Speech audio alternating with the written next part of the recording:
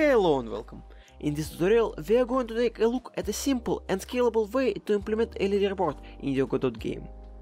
We are also going to discuss some cool features of it and some things you have to be aware of, which I encountered while implementing this feature for a remake of my first ever game. If you missed a video about it and interested in some longer devlog format, I recommend to check it out. But let's get to the subject of our talk. Global leaderboards is not the easiest thing to approach, since in addition to your game it requires a backend solution that's going to store all the information about scores and feed your client, i.e. scoreboard in your game, with this data. This solution also has to be hosted on some sort of a server that is expected to work 24/7. All of those are problems that you, as a single player game developer, would not encounter too often, so let's discuss our options. And in fact there's just a few of them. You either write your own backend or use a ready-to-deploy solution. You either buy your own server and self-host, or go to a hosting that provides the best service for your backend and host there. That's it. Basically, you get more control over your service if you do some of it on your own, but you have to spend that much more time. On the other end of the spectrum, third parties will take a lot of responsibilities from you, letting you work on what's actually important.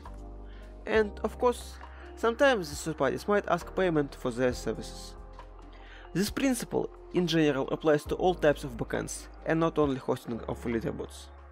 Since we don't really need much control over our leaderboards, and we want to make games and not implement our own leaderboards from scratch, today we're going to talk about Silent Wolf. This service will provide you with all the code necessary to interact with backend, host your leaderboard on their servers, and do a lot of other things. It's also free and easy to use. But if you're interested in a bit more control over your back, in the description you can find a link to a great video by Mr. Elliptic, in which they discuss other solutions that you can use for leaderboards with general pros and cons for each of these solutions. Now getting back to the Silent Wolf. To start with it, you first have to register or log in on their site and add a game in your profile. After you add the game, there will be your API key and game ID, which is basically the same as the name of the game, but granted to be unique. There are ways to get this information later, but I would recommend that you copy API key and game ID at this point to not lose them. We need both of them to work with the leaderboard. Next, you go to leaderboards page and download the Silent Wolf plugin for Godot. In this part of the video, I'm going to tell the information that's presented on this page. If you already know all of it, or want to read by yourself and want to skip to something more interesting, Timecode should have already popped up on your screen. After you download the plugin, you have to unpack it into add-ons folder inside of your project. Go to editor and add Silent Wolf GT to afterload with global variables, previously known as singleton, enabled, and somewhere in your project call a configure function of this add-on. It's important to make sure that this function gets called before any interaction with the leaderboard, so _ready of another global script or your opening scene would be a perfect place for it. We also have to supply some parameters to this function. There you'll need your API key and game ID. Supplying some game version would make sense too. Game versions are simply a way to separate leaderboards for obviously different versions of your game. Like, if you did some balance breaking mechanic or something, you can move new scores into a separate leaderboard, and players of previous versions would live in their leaderboard and new version players would live in theirs, without having an unfair advantage on each other. Last parameter of this function is log level, and you can leave it at 1 or even ramp up to 2 while you're setting up your leaderboard. 1 is info logs and 2 is debug logs.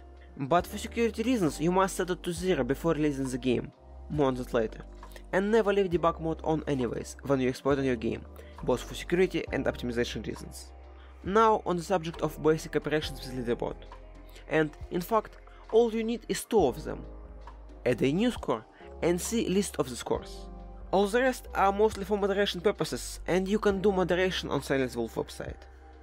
So the simple way to upload a score looks like this, and a bit more complex one like this. First one, just upload score and that's it.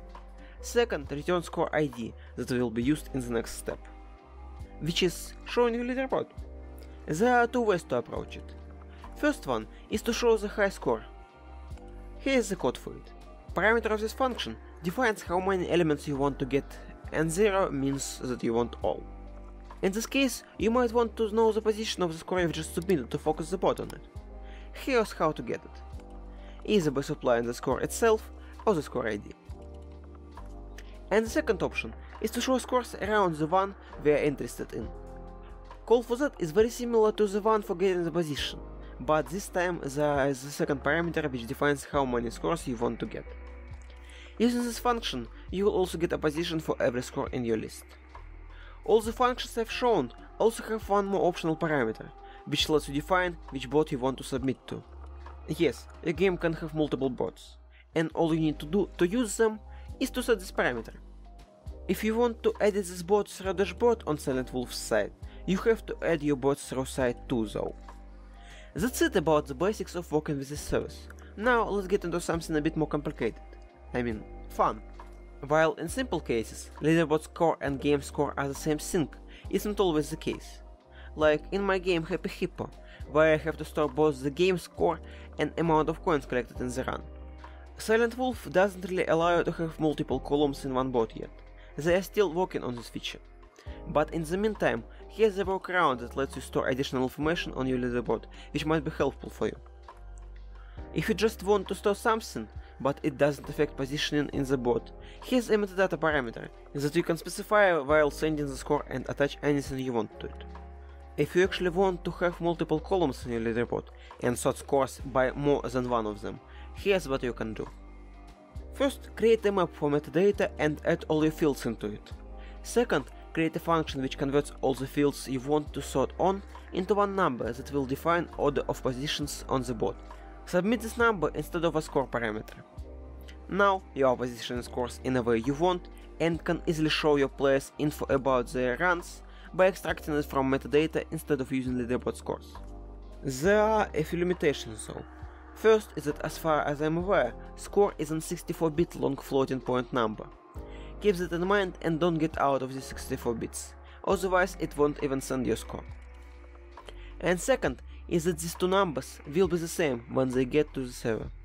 Don't forget that all the zeros at the front and the end of the number are seen as non-informative and will be removed in conversions, while in fact they might matter a lot in your case. So build your score function in such a way as that important zeros would stay, like adding a symbol to the end or something. With this trick you can do almost anything you want with your leaderboards. But with all the good stuff said, I have to also mention some problems that you have to be aware of, and that also of Silent Wolf is working on fixing. They are tied to how API keys work. I haven't mentioned a few functions that are available to you. Those are for removing elements from the leaderboard and wiping it entirely. Obviously, you don't want some adversary to use these functions, and since the API key is for your whole account, getting it from any source gives somebody full access to leaderboards of all of your games. And what would stop them from doing that? Your API key is included into every copy of your game, because you need the same key to be able to show the bot. So, there's always a way to get it. But we can at least disable easy ones. And the easiest way to get your key would be through debug logs if you let them. That's why you have to always tune debug off when exporting and also set logs to 0. With this setting it won't show your key every time the score is submitted. There are still ways of extracting it straight from your game files or through decrypting HTTPS connection, but those are much harder and require adversary to be quite committed. Nobody is going to do that to you if your game is not a really big hit. If it is, you might want to get back to my explanation of other ways of implementing your leaderboard and choose one that fits you better. So, all in all, it's not a serious issue, but still one that you better be aware of. Soon this will be fixed, as I've said, they're already working on it. All in all, Silent Wolf is a great backend solution for your leaderboards and other needs, which you can set up in just a few minutes. If you want to add leaderboard to your game, I would highly recommend it. With that being said, I think that's it for today. I hope that this video would help you implement leaderboards in your games without any hiccups.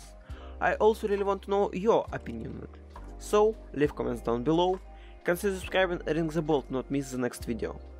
But for now, here's a few other videos you can check.